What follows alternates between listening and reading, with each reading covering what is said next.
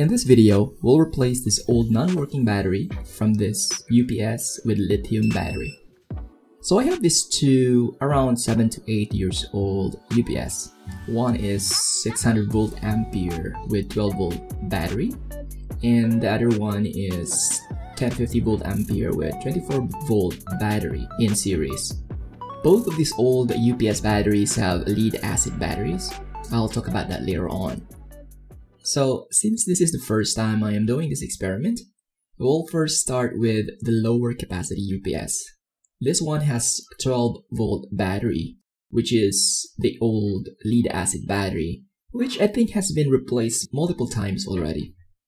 The main issue with this lead acid battery is, one, the backup time is really low, and with one full desktop setup connected to it, it can only stay on for maybe 5 minutes or less.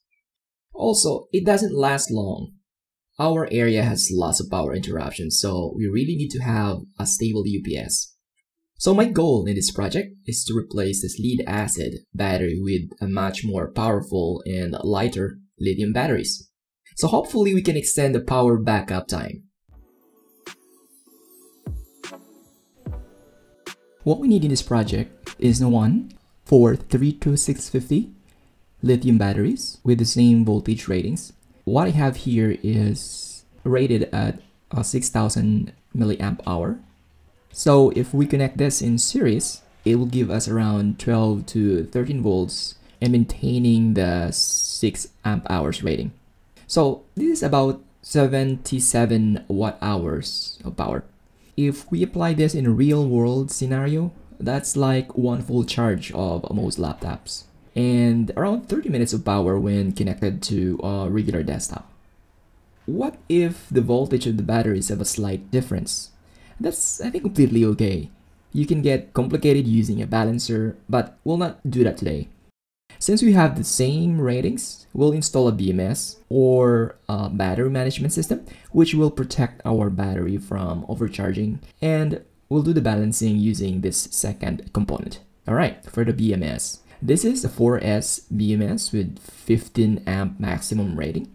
I think this is enough to handle these 4 lithium batteries. Next one is the battery holder. I thought I only needed 2 pairs. I should have bought 4 since I need to put on both ends. But anyway, I've used some double-sided tape and masking tape to keep the 4 cells together. Next component is, instead of soldering all these 4 cells, I use the stabbing wires and screws to connect them together. Regarding the connections of these batteries, we'll talk about that in a bit. We also need a voltmeter and a soldering kit. I bought a kit which already includes these components like soldering lead, a wire stripper, and some other components. I will leave a link in this video so you can check it. When connecting batteries, I need you to be really careful in this one. I know this is a small project, but I need you to learn from me. Follow the diagram, please, and you will end up like me. Yep, I know it's a very simple connection, but I made a mistake of connecting the positive and the negative of both batteries. Anyway, the connection is simple. Most videos in YouTube doesn't explain this, and they assume we already know, but I'll be good to you guys and explain it. 1. The positive terminal of the first cell will connect to the negative of the second cell. And the positive terminal of the second cell will connect to the negative of the third cell. The positive terminal of the third cell will connect to the negative of the fourth cell. And that leaves us a negative of the first cell and a positive of the fourth cell. This is what we'll use later to connect our load. And this is where we connect our UPS. Now I checked the total voltage of our battery series, and it's a total of 13.2 voltage. Let's now connect to BMS. The connection of BMS is very simple. I just follow this diagram. The B-, the blue wire, and the black wire connects to the negative of the first cell.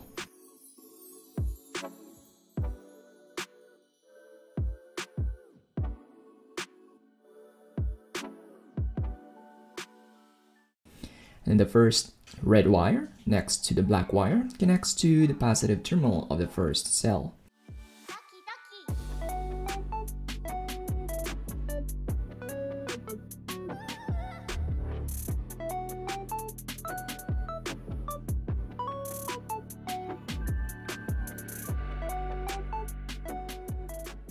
The second red wire connects to the positive terminal of the second cell, and so on.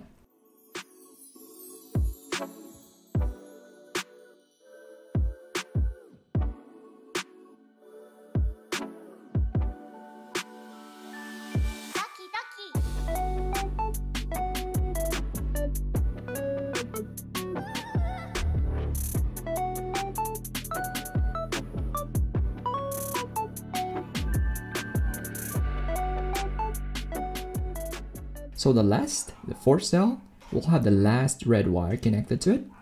And also we need to solder an extra wire to it. We'll need this later on as our passive battery terminal, which will go to the positive wire of the UPS. And the black wire is our negative terminal, which will also go to the negative connection to the UPS.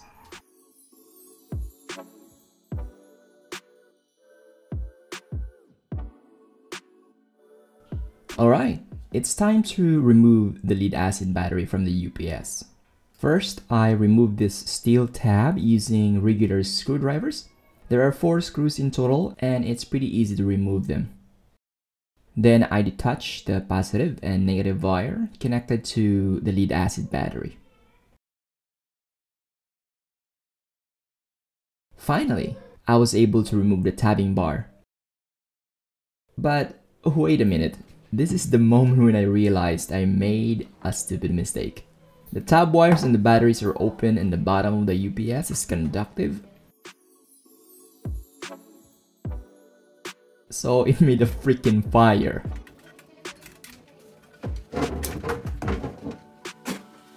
I remember when they say women live longer than men. This is one of the example. Learn from me, you guys. This is my second failed moment in this project. I told you this is my first time doing it. So, did I quit after this happened? Of course not. So, after drinking some cold lemonade and not telling my wife that I almost burned the house, I went back to finish the project. I have to resolder some of the wires that got disconnected. Then I added this clipper at both ends of the positive and negative wires, so it will be easier for me to test later on. Finally, the project is done. In case you're curious what materials I used to pack the batteries, well, I'm too resourceful, so when I saw a used damaged mousepad and a Christmas ball's transparent plastic box, I know this is their moment to become useful. You can use Captain tape, by the way. I hear it is so much better, but I don't have one during this time, so I improvised. I clipped the wires to the correct connections. Positive to positive, negative to negative, and it's time to test this. What could go wrong, right? I turned on the UPS and at last it's working. I was waiting if there's any smoke that will come out. Thank heavens, it works just fine.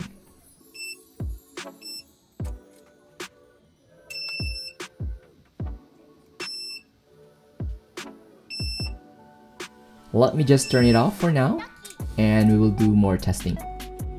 This time, I plugged in the UPS. And there you go, it's charging normally. Now, let's turn it on.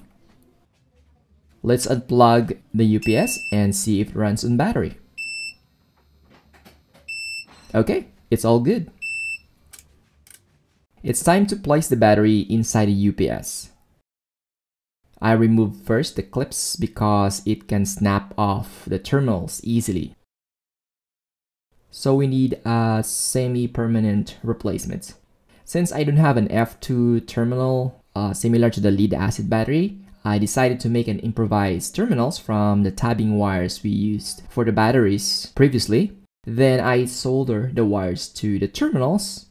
Then I inserted it at the end of the female wires of the UPS.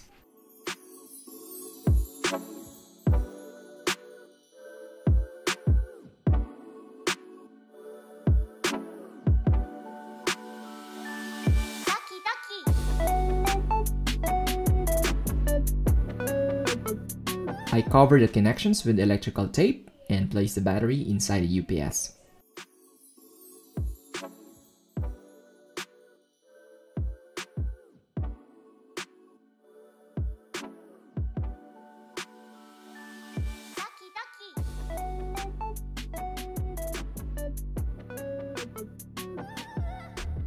The steel tabbing cannot cover the battery that we built, so I screwed it back in and just masking the battery to the UPS.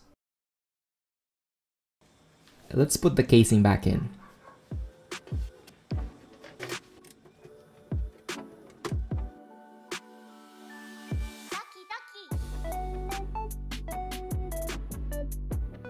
Okay, so you might be wondering, how does the new UPS perform in real-world scenario?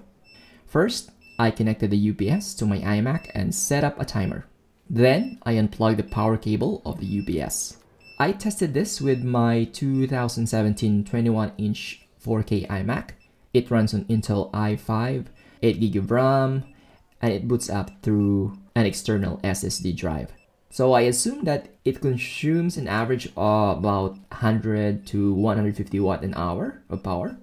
And this is, by the way, twice the power consumption of your regular laptops. I did a regular work on this computer without leaving it on idle or putting it in sleep, just to test how long it will keep on working with me doing my usual work on my computer. I'm also checking the timer from time to time. Once it reaches over 5 minutes, I get excited. So considering the lead acid battery only lasts for 5 minutes or less for most desktop computers, then it keeps on going. 10 minutes lapse, and then 20 minutes, and this is amazing.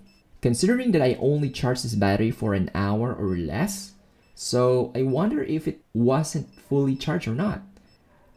The only thing that my UPS didn't do is it turns off all of a sudden without giving me a warning. And what a traitor. Usually it beeps faster a minute before it shuts down. I wonder what happened, so I get curious if the battery can still power my iMac a little bit longer, or it's the feature of the UPS to auto shut down on a certain amount of time. Let me know in the comments below. Nevertheless, we come up with a conclusion that these lithium batteries, the 32650, are really good replacement for the UPS lead acid batteries. I am happy with the results. Don't forget to subscribe in my channel, because in the next project, we will do another DIY lithium batteries for my other UPS. And this time, it's 24 volts. See you in the next video.